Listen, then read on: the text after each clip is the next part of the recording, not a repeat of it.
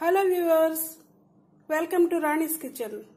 మళ్ళీ ఇంకో కొత్త రెసిపీతో నేను మీ ముందుకు వచ్చానండి. ఇవాళ రెసిపీ సామలతో ఇడ్లీ దోశ బ్యాటర్ ఎట్లా తయారు చేసుకోవాలి మనం చూద్దామండి. ఇవి సామలండి.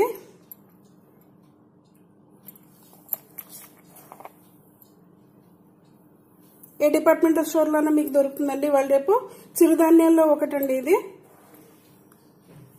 సామలు. ఇవి ఈ కప్ తోటి నేను 3 కప్స్ తీసుకున్నానండి సామలు. 3 కప్స్ సామలకి మినప్పప్పు 3/4 కప్ వేసాను.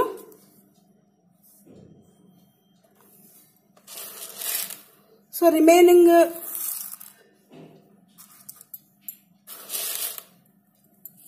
శనగపప్పు వేసి నింపేస్తున్నాను. 3/4 కప్ మినప్పప్పు, ఆ పావు వంతు శనగపప్పు వేసి 1 టీ స్పూన్ మెంతులు వేసానండి.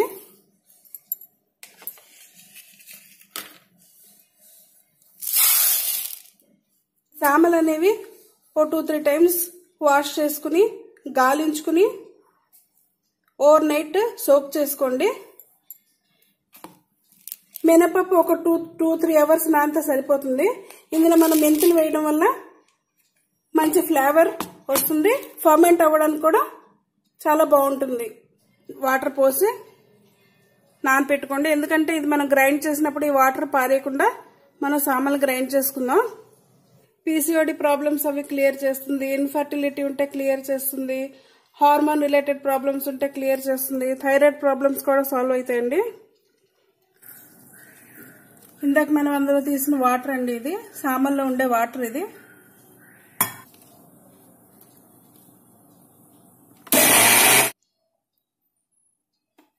ఈ కన్సిస్టెన్సీలో మనం గ్రైండ్ చేసుకోవాలండి.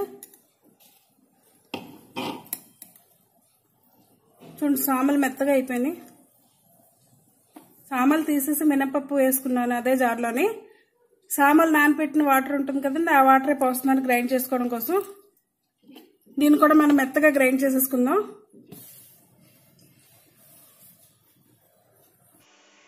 ఇప్పుడు పిండి ఎలా పొంగిందో ఒకసారి చూద్దాం.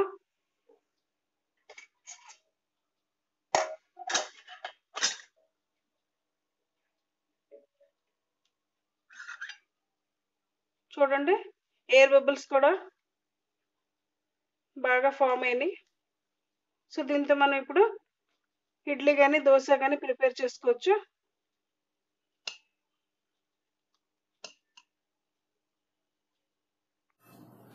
బ్యాటర్ మనం వేరే బౌల్లోకి తీసుకున్నాం. ఇప్పుడు మనం medium size onion finely chop ఒకటి, స్మాల్ క్యారెట్ చాప్ ఒకటి, 2 గ్రీన్ చిల్లీస్ చాప్ చేసుకున్నాను, handful of coriander leaves, salt to taste. ఇప్పుడు మనం ఇవన్నీ ఇందులో యాడ్ చేసేసుకుందాం 1 by 1.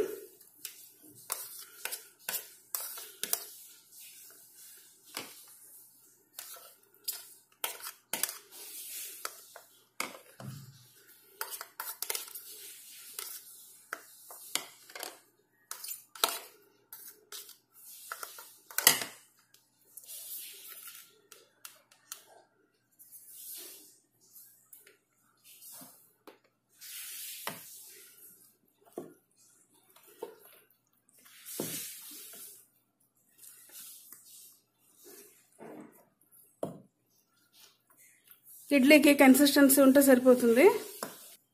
మన దోశ ప్రిపేర్ చేసుకున్నప్పుడు కొంచెం వాటర్ వేసుకుని అప్పుడు ప్రిపేర్ చేసుకోవాలండి.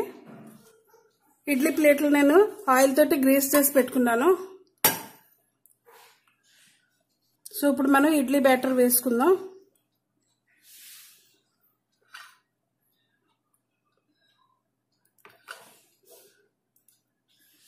ఇప్పుడు మనం ఇడ్లీలు పెట్టేసుకుందాం అండి.